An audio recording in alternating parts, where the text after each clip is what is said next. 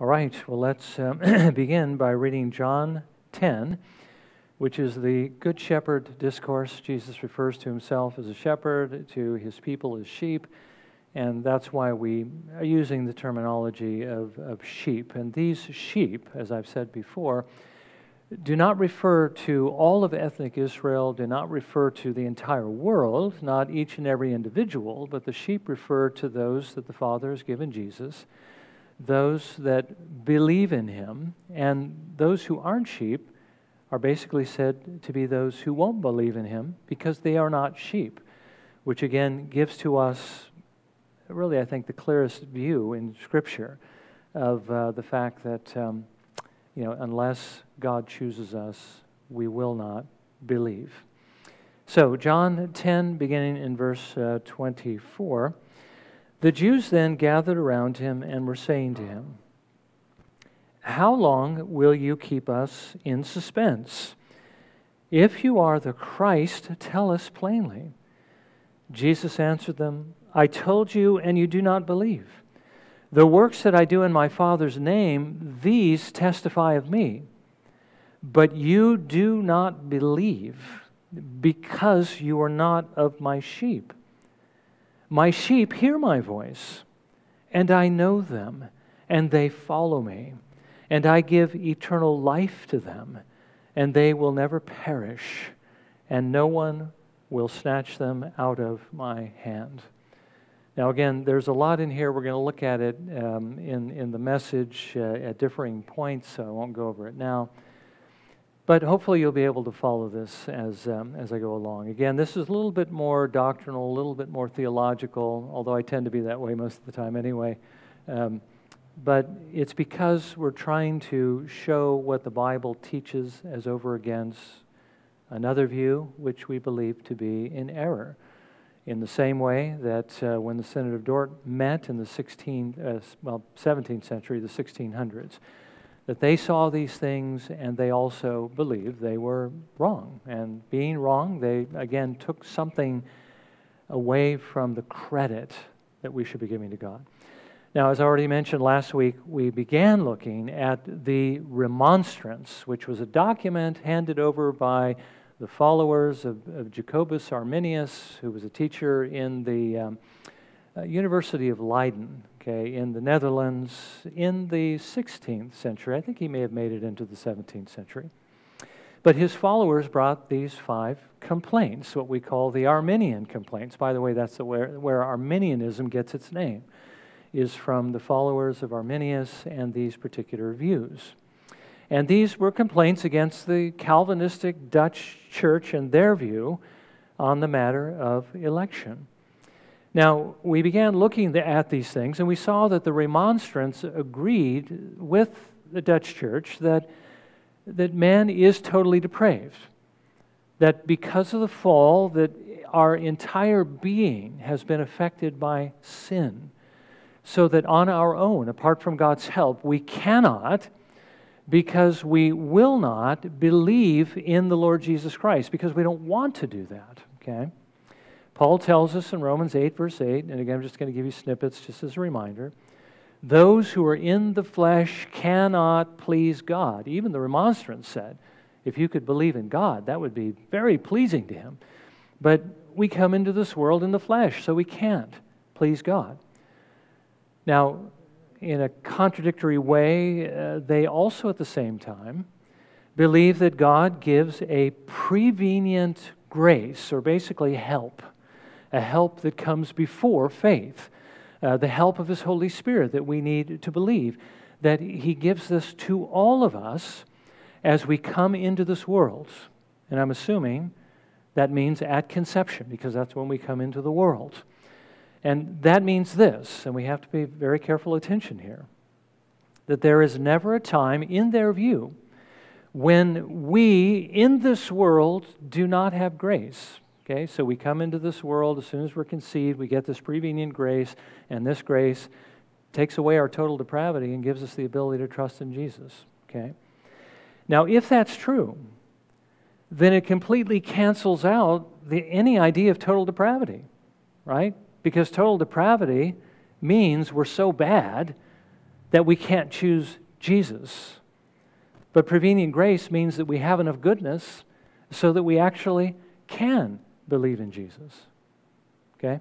So where's the total depravity? It kind of vanishes. Now, most Christians today, most evangelical Christians today, that we would say, if we're going to put them in one of two camps, Calvinism or Arminianism, who are Arminians, okay, would believe something similar to this, except they would just simply say, the fall has not completely destroyed our ability to believe in Jesus. We still have a little bit of goodness left in us, and we can choose Him if the gospel is presented to us. But again, this doesn't agree with what the Lord says about us in His Word. Paul writes, "And you were dead in your trespasses and sins."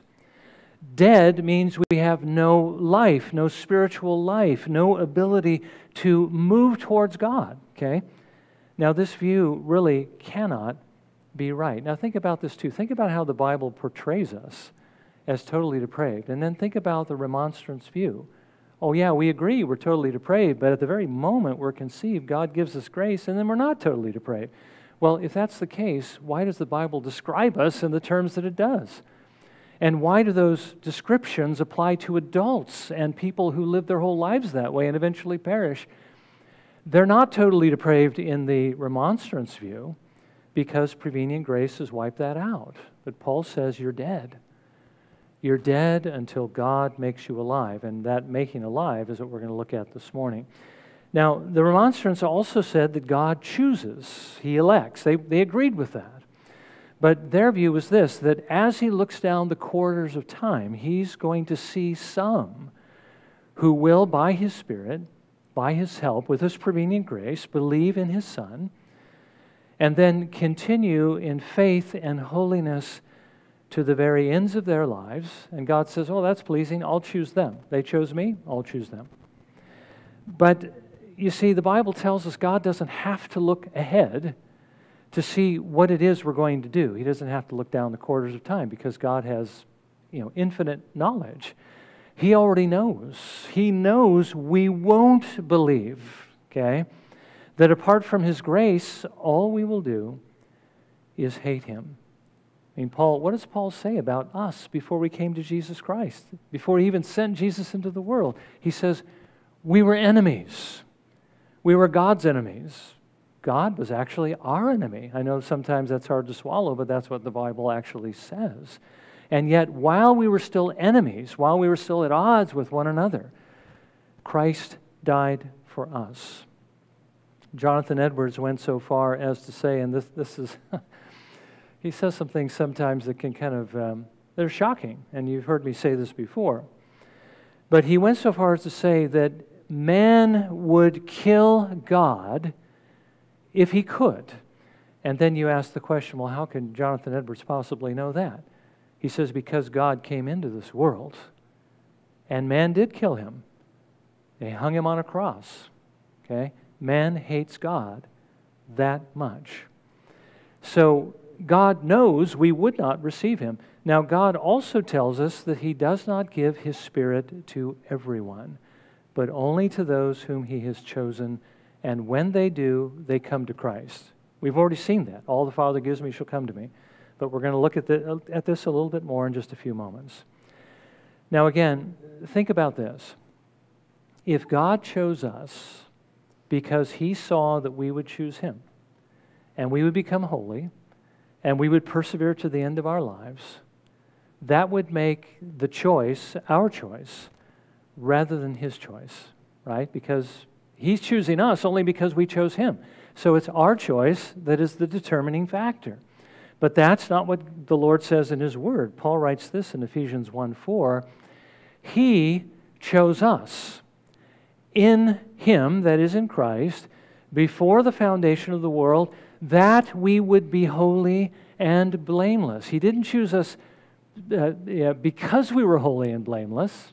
That's not what He says here. He doesn't say He chose us before the foundation of the world because we would be holy and blameless. He says He chose us in Him before the foundation of the world that we would be holy and blameless, which means so that we would become holy and blameless. You can see that's not what the remonstrants believed, but that is what the Bible teaches. The only way we can become holy and blameless is if God chooses us, sends His Son for us, gives us His Spirit to enable us to believe. When we believe in Him, then we become holy and blameless in Him.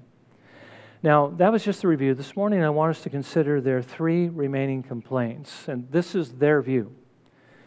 That Jesus died for each and every person who ever has or ever will live.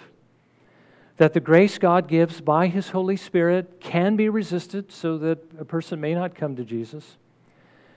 And that it's possible, once we have been saved, to lose our salvation.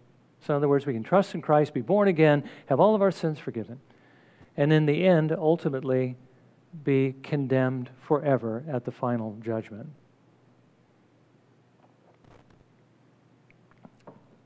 So let's consider, first of all, their belief that Jesus died for everyone. Now, they think, if God gives everyone the ability to come through prevenient grace as they come into the world at conception, and He invites everybody to come, which He does, in fact, invite everybody to come, then He must have sent His Son into the world for everyone, and in a certain sense He did, but they think in terms of His actually having died for everyone. Now, I'm going to risk quoting what they said. This time I kind of updated it a little bit so it wouldn't be quite so hard to follow. Okay, but they say this, and I forget which article this is in. I forgot to include the reference. Okay, but they say this. There's only 5 of them, so it's not hard to find it. Jesus Christ, the Savior of the world, died for all men and for every man, and has obtained for all of them, by His death on the cross, redemption and forgiveness of sins. Yet no one actually enjoys this forgiveness except the believer, according to John 3:16.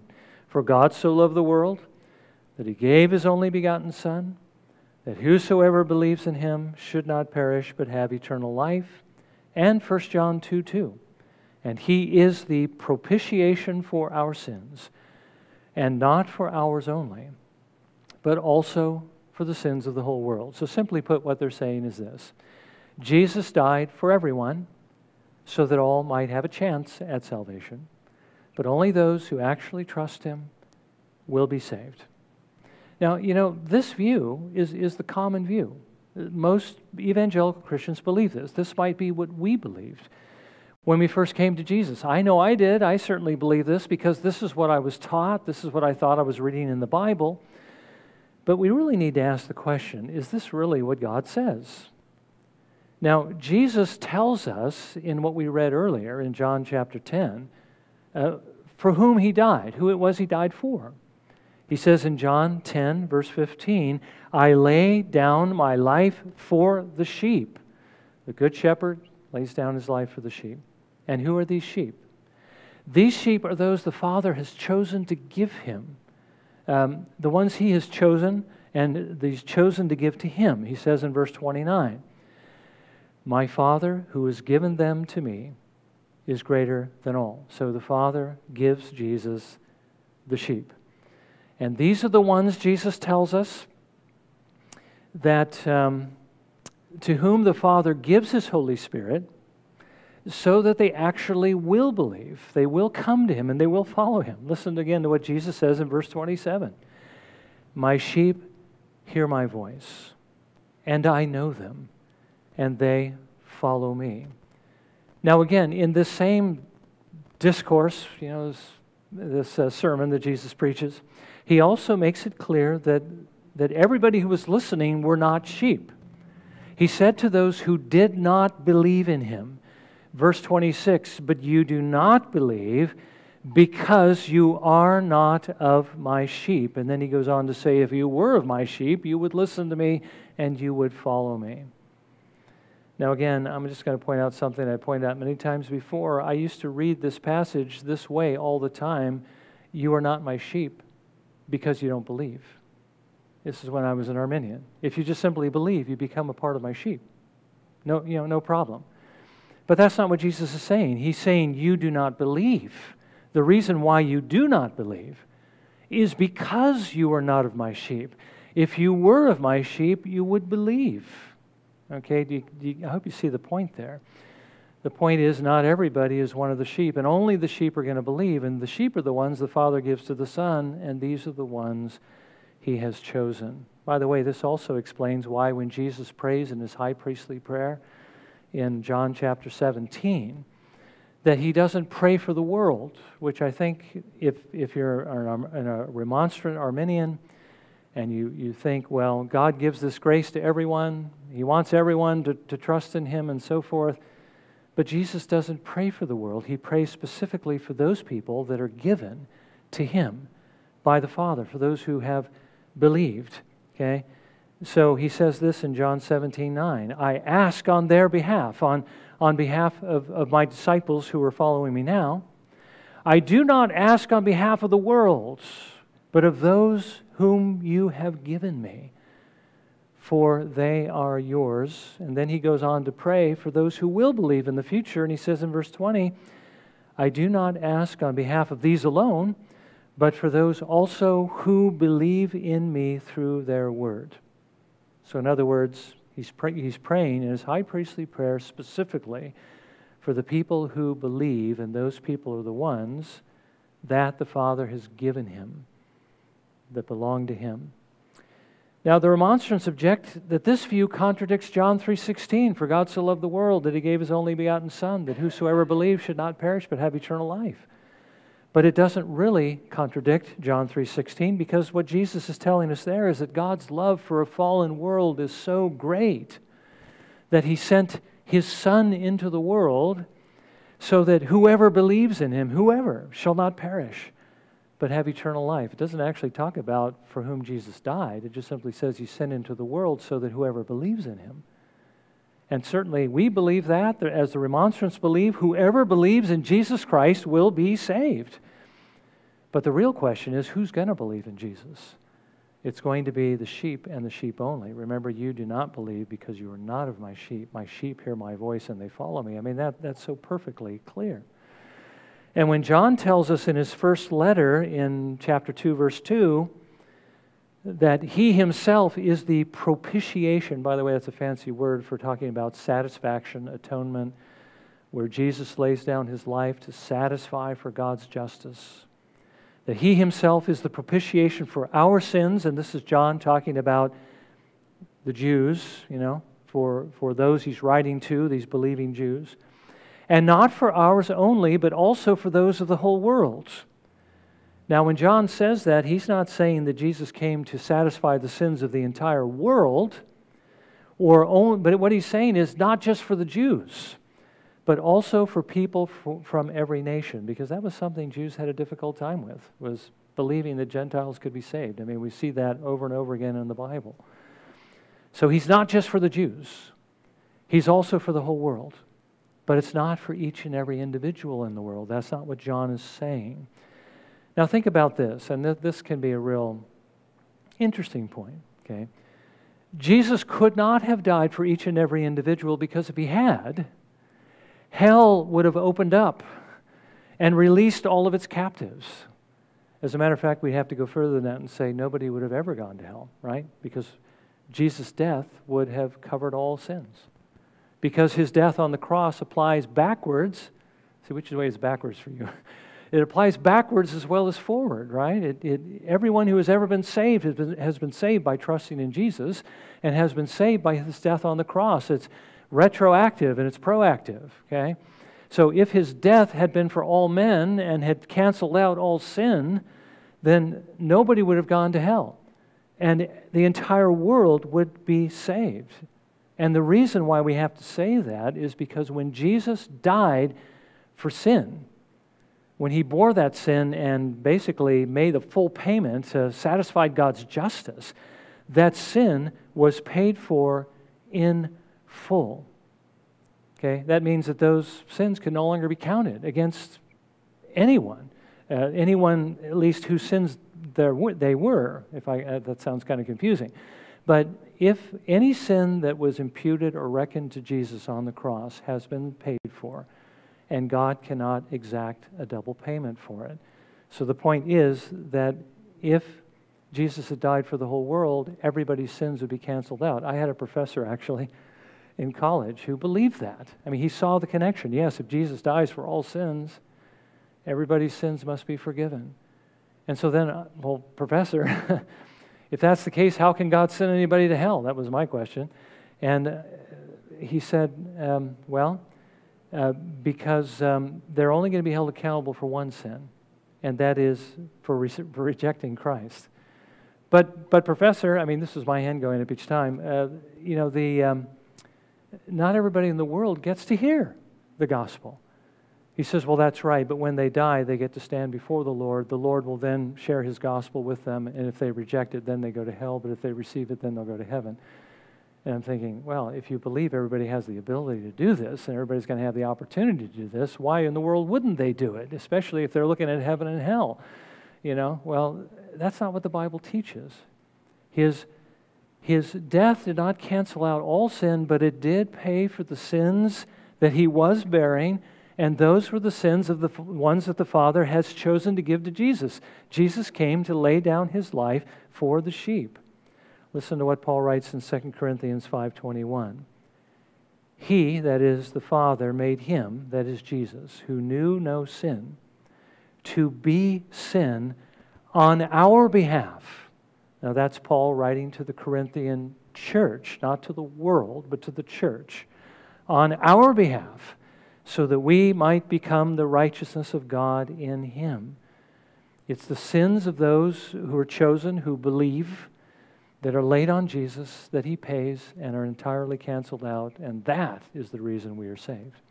Okay, so we believe Jesus laid down his life only for the elect, only for the sheep, not for each and every individual.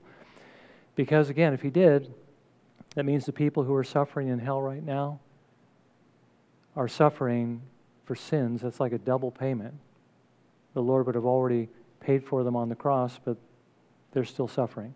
And we know that can't be the case. God is just. He would never exact double payment.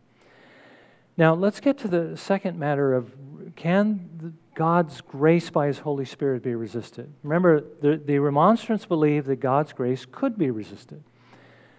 Now, let me give you a slightly paraphrased Article 4.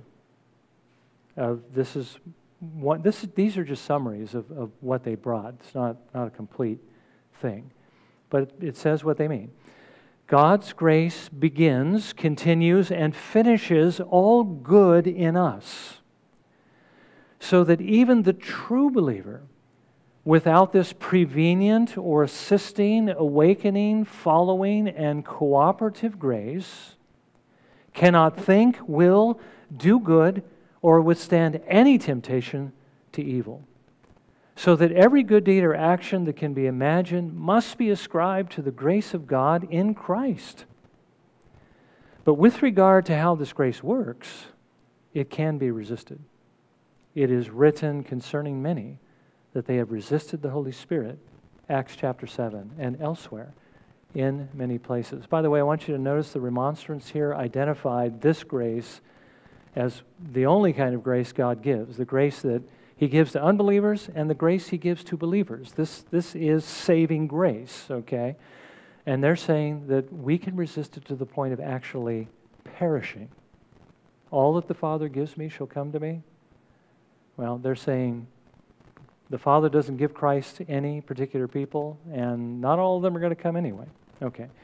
So they're saying we need God's grace, we need his Spirit to be able to do anything good, especially to trust in Jesus, because that's the ultimate good. But we can resist it to the point that we end up perishing. Now again, I mentioned earlier, we agree that there is a grace the Spirit gives that can be resisted, and that's his convicting grace. And that's what those in Acts chapter 7 were doing. They were resisting the Spirit's work of conviction. Okay? We also agree that as Christians, we still have sin in our hearts, and that sin resists what the Holy Spirit wants us to do. That's why we're not perfect. It'd be nice if we could just get rid of all that corruption and sin and be perfect and serve the Lord perfectly. But that isn't the case, so we can resist. But The point is this: if God gives us His Holy Spirit, we will come to Jesus. We will trust in Jesus. We will not perish. Now, listen to what the Lord says through Ezekiel 36, verses 24 through 27. Hopefully this doesn't get very technical, but here the Lord is speaking about blessings He's going to give to Israel in the future. These blessings describe so perfectly what it is we're talking about here, God giving the Holy Spirit to give a new heart, to make them want to obey Him and trust Him and so forth. It is talking about new covenant blessings, but these new covenant blessings, remember, were given also throughout the old covenant to those who belonged to the Lord, to those whom He had chosen to give to His Son. So it's not exclusively new covenant. Remember, we were looking at the difference with R.C. Sproul between the Old Covenant and the New Covenant. What is the difference? I mean, the same things are happening in both covenants. Well, the difference is, of course, in the New Covenant fulfillment, because we see everything the Old Covenant was pointing toward, which was Jesus, but we see more. We see more of the Spirit's work, more people being saved, more of the outpouring to give power and strength to do the Great Commission. But really, the work is identical. So when I read this, think about not just what's going on in the New Covenant, but also in the Old Covenant, and what the Lord does in the heart of any to bring them to Himself. Ezekiel 36, verses 24 through 27. For I will take you from the nations, gather you from all the lands, and bring you into your own land. Then I will sprinkle clean water on you, and you will be clean. And I will cleanse you from all your filthiness and from all your idols. Moreover, I will give you a new heart and put a new spirit within you. And I will remove the heart of stone from your flesh and give you a heart of flesh. I will put my spirit within you and cause you to walk in my statutes, and you will be careful to observe my ordinances. Notice the new heart, the new spirit, the new desire to serve the Lord. By the way, don't get tripped up by the fact that He says, I'm going to take away a heart of stone and give you a heart of flesh. He's not saying, okay, I'm going to take away a more corrupt heart and give you a less corrupt heart. You know, because we usually talk about the flesh as being corruption, but he's in this case, it means a regenerate heart. Your heart wasn't beating for me at all. It was a heart of stone. But now I'm giving you a heart of flesh. Now you will love me and you will serve me. And as I've said, He's talking about the blessing of the new covenant, which was also given to Old Covenant believers. And this blessing is the blessing where the Spirit of God comes into our souls, and He takes the law of God and He writes it upon our hearts, which is what the author to the Hebrews, quoting Jeremiah, says. For this is the covenant that I will make with the house of Israel after those days, says the Lord. I will put my laws into their minds, and I will write them on their hearts, and I will be their God, and they shall be my people. That's the blessing of the new birth, and that's what turns us to Christ, to trust in Him, and gives us the ability to obey Him. Okay. Now, one thing we don't want to get confused about here, which another group of Christians are very confused on, we don't want to confuse the wording here when He speaks about Israel. Okay, this is the covenant I'm going to make with Israel, with my people. He's not speaking here of ethnic Israel, of people who are the natural-born children of Abraham.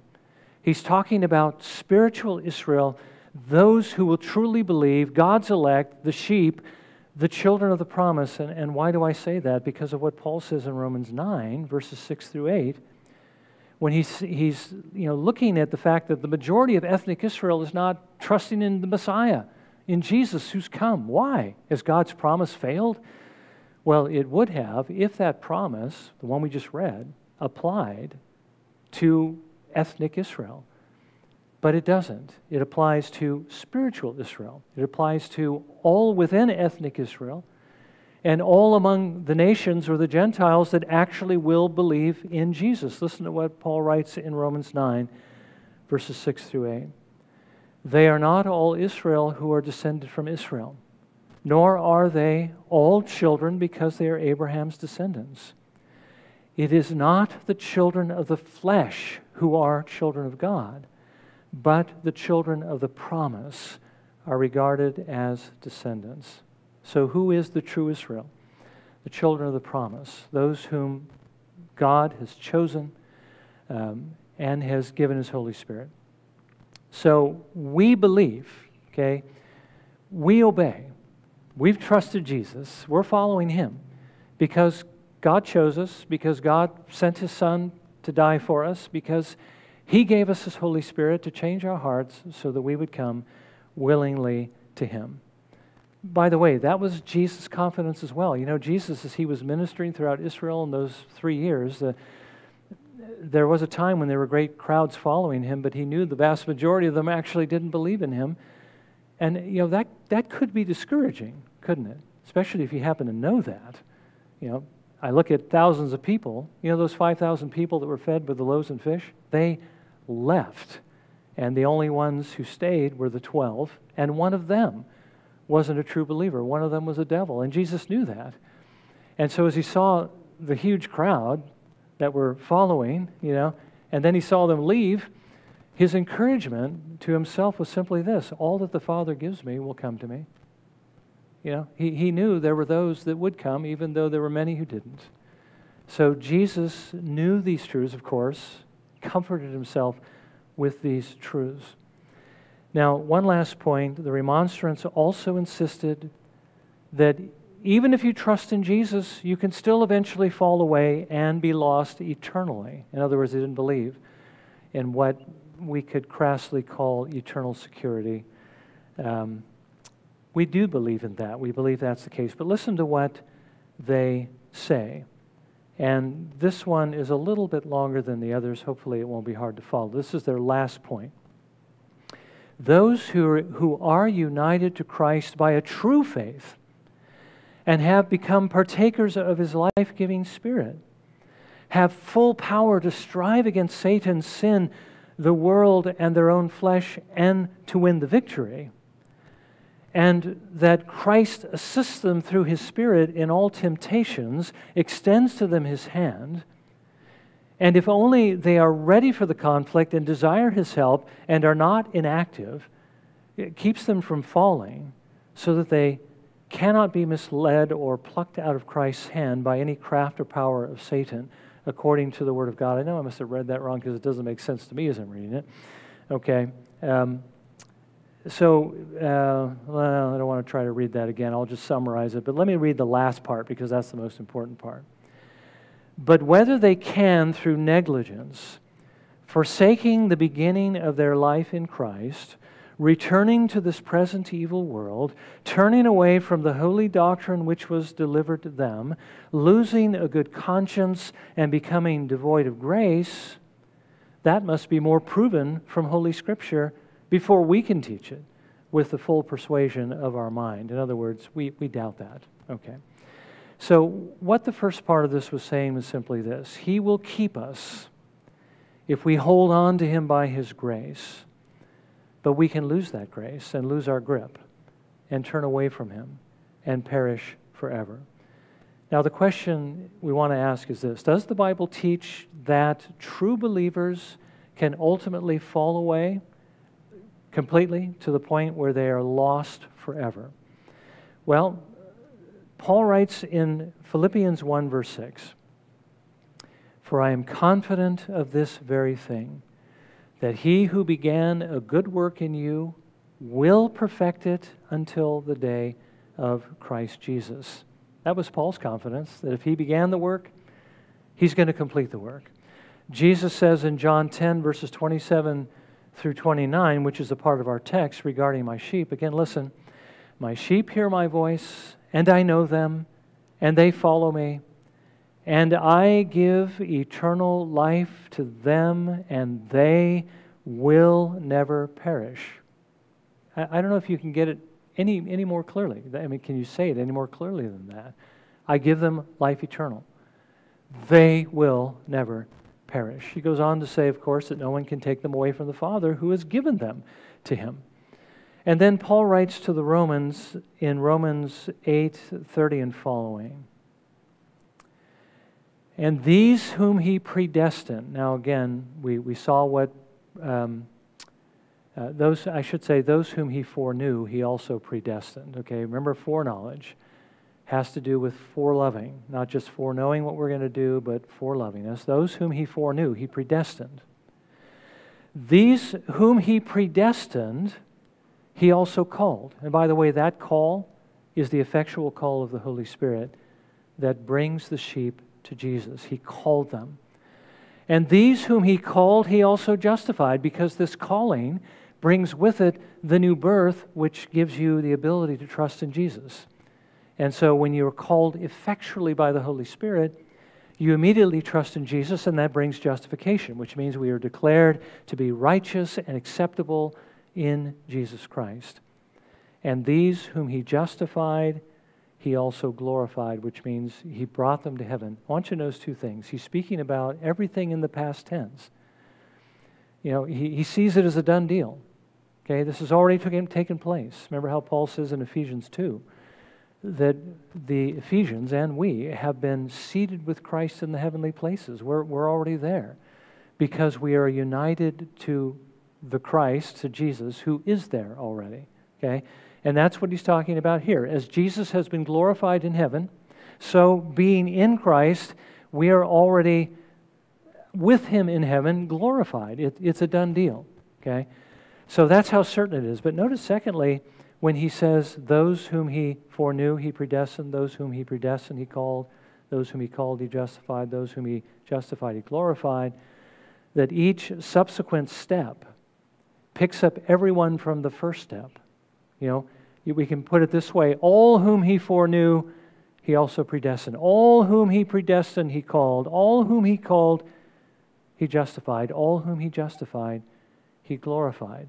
Paul picks up the group and moves them all along from beginning to end, which means that none whom the Lord has foreloved will ever fail to make it to glorification. Nobody slips through the cracks here.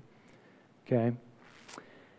Now, the Remonstrants and the Arminians see salvation from beginning to end as a work that we and God do together. God is working with us, but we have a good deal of work to do ourselves. God gives us, he gives everyone grace. By that grace, we believe. Through that faith, we take hold of Christ and we obey. And if we endure to the end, then we'll be saved. Okay? That sounds an awful lot like Roman Catholicism to me. The only difference is where you get your grace. Okay? But on this view, God gets part of the credit, and we get part of the credit because part of it depended on us to make it to the end and to trust. Remember, we could resist the grace and not trust. Having trusted, we can still fall away, so we have to endure. There's a lot we have to do in order to make it to the end. But Calvinists see this as God's work from beginning to end. God chooses us. He sends His Son for us. He gives us His Holy Spirit to enable us to believe, make us alive. He justifies us right then through the righteousness of His Son, as that righteousness is imputed to us, credited to us, and our sins are basically canceled out by His death on the cross. That's when we actually get the benefit of His death. So we are justified through His righteousness. He enables us to persevere in holiness until the end of our lives. Why is it that none that trust in Jesus are actually going to make it to the end? It's because God gives them the grace to persevere.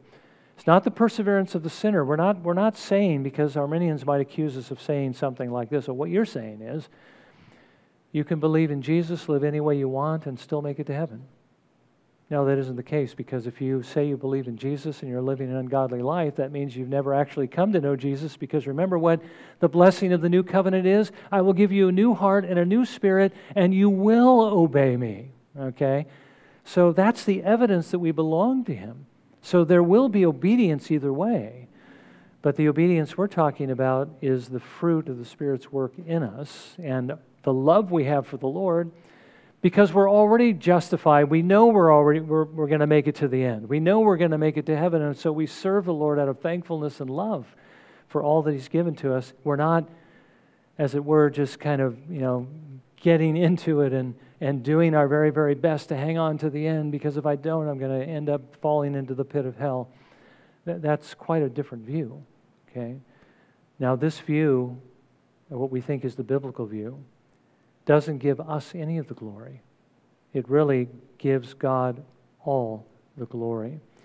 Now, the Lord tells us in Isaiah 42, verse 8 and 48, verse 11, that He will not give His glory, the credit for anything good that is done. He'll give the credit for the wickedness to the wicked people and to wicked beings and so forth.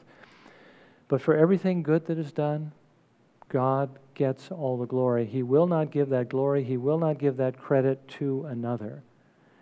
And so we need to make sure, especially when it comes to salvation, but whatever we do that might be good, that the Lord enables us to do, we need to make sure that we give Him all the glory. God gets all the glory for our redemption because He is the one who has done it all. So let's not take any of the credit to ourselves, which again is what this other view does. Well, let's bow for a moment of prayer, and let's prepare to, let's pray that God would help us to receive what we just heard and to apply it by way of course, giving Him glory. But let's also prepare to come to the table as we are praying silently, and after we've prayed for a couple of moments, then I'll close us.